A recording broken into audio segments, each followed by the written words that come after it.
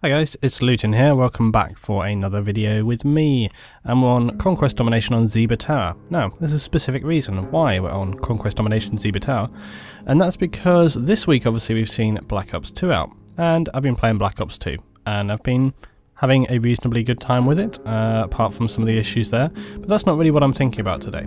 What I was thinking about was the fact that I've been playing Black Ops. Now, I haven't played COD for about a year and a half. I hadn't really played it, you know, and I was very sort of looking forward to getting back into it and finding the sort of slightly different dynamic of it. However, having played it all this week and thought about it and sort of seen the dynamic of the gameplay and how things are playing out, it got me to thinking that I actually prefer the Battlefield and Frostbite engine for my now close quarter battle gameplay. And a lot of people weren't too keen on close quarters for Battlefield 3 because they were like, oh, it's not Battlefield, blah blah blah, and they didn't really like it so much.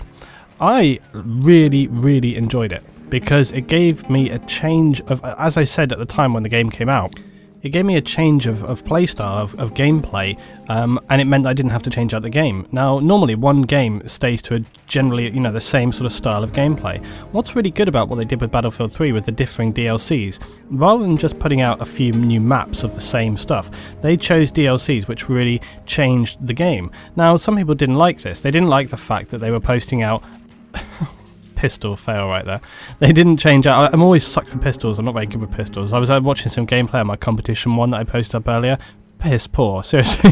I pull out the pistols, I'm like, I'm not even shooting at the guy's chest, what's going on here? So that's something I need to definitely work on. But anyway, yeah, a lot of people, they didn't like the fact that they were putting these like, oh, look at this guy, what the hell? Oh, I remember this game now. I remember this game. This guy, he was just using the Spaz shotgun, and his tactic for every game we played was to sit in corners with the Spaz shotgun. Anyway, whatever.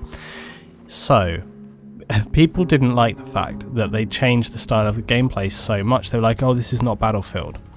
I don't really have such an issue with that, because if you look at the, you know, the power of the Frostbite 2 engine and what DICE had done with it in these DLCs, okay, it was so great. The fact that, look at the chaotic sort of, the dirty particles and everything like this. Like I've said before, like I said with Wake Island, it's very like dark, visceral, really sort of grimy, dirty gameplay. Look at this, there's such a mess everywhere, it really is. And I was saying this to the guys on the round table, is that, you know, you really feel like you've been spoiled with Battlefield 3, because whenever you play any other game, any other FPS game now, the environment and the feeling of the dynamics of the game and the general mechanics just feel not good compared to Battlefield.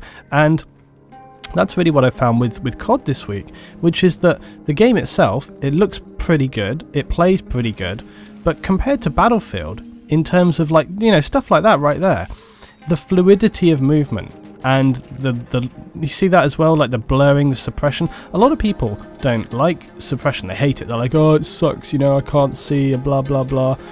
I actually really love it. I think suppression is a great effect. I think it's an intelligent thing to add to the game, because it creates a kind of effect from actually being in combat, which is something that, you know, the developers, it's very difficult for them to do, because as I discussed with Dascro, it's quite hard to create the impact or recoil of a weapon properly to a player, you know, so that you actually feel like you're in the game. And adding like a suppression effect, why am I running away from A whilst it's being capped? Blind as anything, aren't I? I think I must have decided that I was going to C and then just like, what? That's stupid, I should have just gone around and run up those stairs. But anyway, yeah, so a lot of people, you know, they don't like suppression either. People just don't like anything, do they, really? That's the thing nowadays, people just don't like anything. They can't, it seems to be very not in vogue to like things nowadays. It's really the thing to dislike stuff. You gotta hate everything. But no, I really do. And you know, Call of Duty has a lot going for it in terms of its gameplay and the sort of things that it does there. But when it comes to close quarters, I actually really like Battlefield for it. I find it more enjoyable. I like the fluidity of the game. I like the feel and the mechanics of the gunplay. The gunplay is so strong in Battlefield that when you transfer it into any situation, it's just absolutely awesome, especially in a close quarters, you know, situation. So I really think that when Battlefield 4 or Bad Company 3 or Bad Company whatever, or whatever they decide to do in the next game, I really hope that they provide almost 50-50 close quarters and, you know, traditional Battlefield style content, because I think there's a huge opportunity there and a huge market to kind of pretty much dominate all aspects of the market. The Battlefield close quarters gameplay is so superior that, and the feel of the Frostbite 2 engine as well, which is also superior. It just feels like it's got everything. It really does. And you know, there's a lot of things that with Call of Duty are really excellent, like the Pick 10 system and the fact there's loads and loads of equipment and all sorts of tools and perks and different materials, which allows you to add vast customization to your character and to provide you strengths or weaknesses in different situations. So there's loads of things there. Battlefield doesn't necessarily have that so much. It's got a slightly more base layout for your character and so on, but you still have a huge amount of variety and choice in terms of optics, perks, and you know, all these sorts of things here.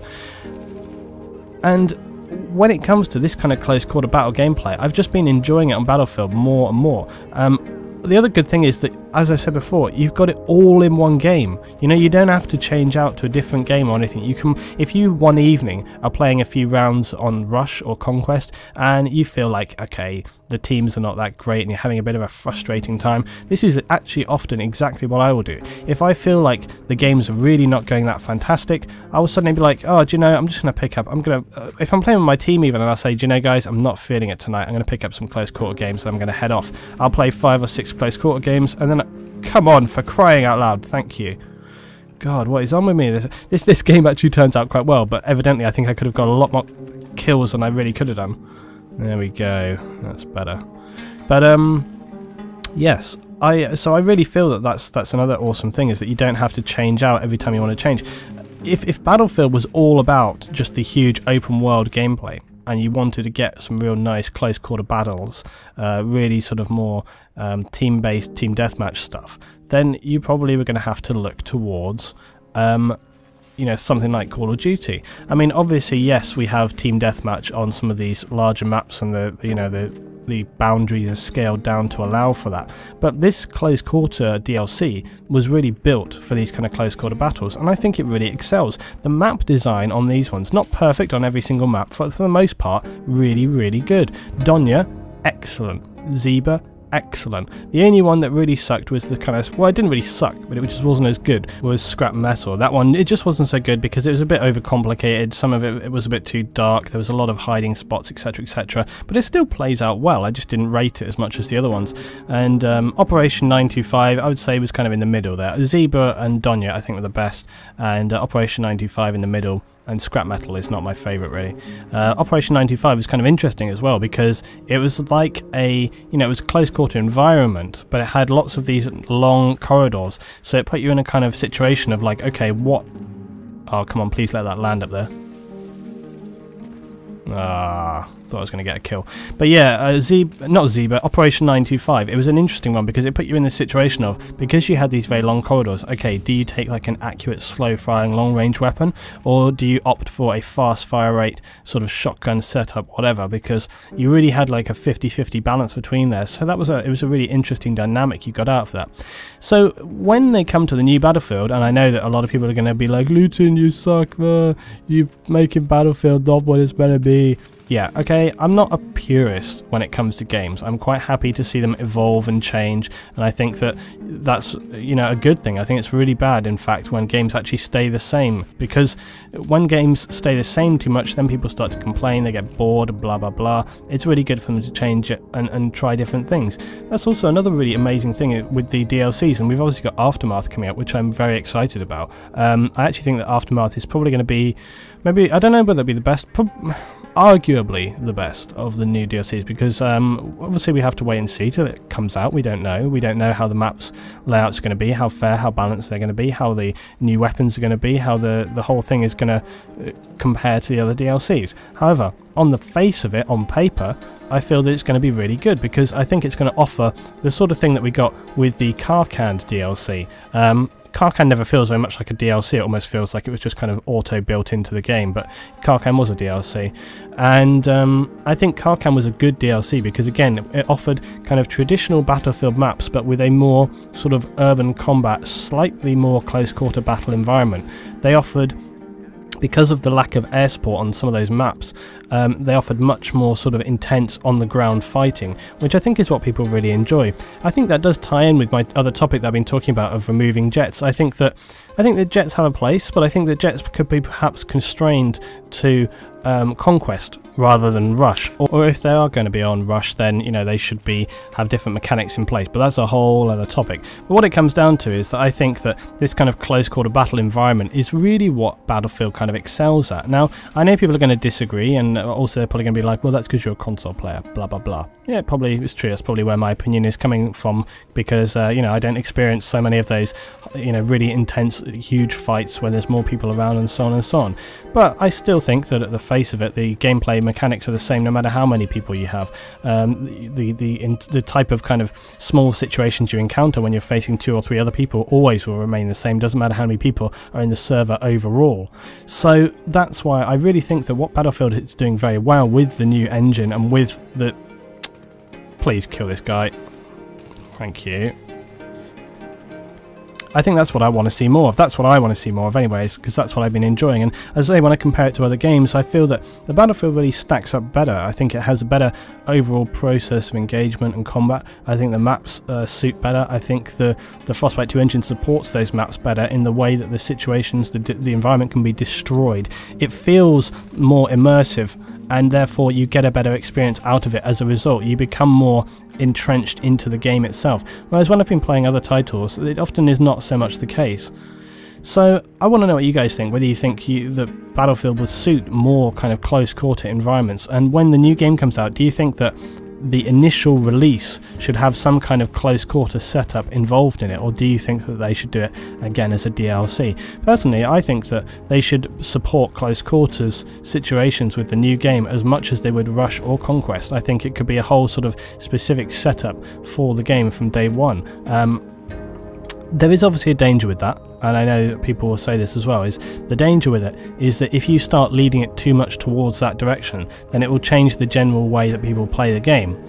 However, my single point with that is that people already don't play this game well. I think everybody would agree that in the last 4 or 5 months, the general quality, as I've discussed on other videos, of players has significantly declined, and I think there's probably a few factors about this that we can't really sort of have time to go into right now. But with that in mind, I think that this kind of gameplay, if you provide it, people will hopefully play towards that slightly more. I don't know. All I know is that I really enjoy this kind of situational gameplay. I really do. I think that it's fast, it's intense. The support of the engine, as I've said multiple times in this video, I think it really, really does benefit it much more so. And I'm going to just say, because comparing it to COD, because with Call of Duty, I just feel like the map design and so on and so on. I'm not comparing the games side by side in terms of their overall mechanic dynamic, because like I say, with COD you have different things like pick 10 and their server system works differently, all these things. That's not what I'm looking at. What I'm thinking of is simply how you feel in the game between the two. So when I'm thinking of, okay, how does the game compare in terms of its immersive feeling, like how much do you feel? And I discussed this with the guys. I said that when I play Call of Duty, the environment feels very cardboard, it feels quite dead. That's really what I'm thinking of when I'm saying, okay, if we look at the two, which one has, you know, which one supports close quarters sort of situations better? I think that Battlefield does, just simply because of the Frostbite 2 engine.